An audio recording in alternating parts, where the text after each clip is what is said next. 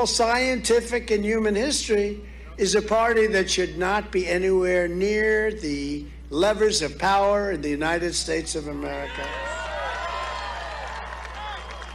Say what you want, but Judge Jackson was unbelievably disrespectful to Republican senators that in many cases were really nicely asking questions.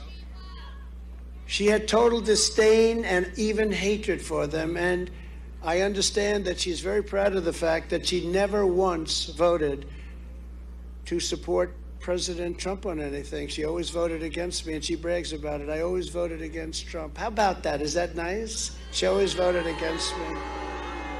Maybe it's an incorrect story, but I have a feeling it may be correct.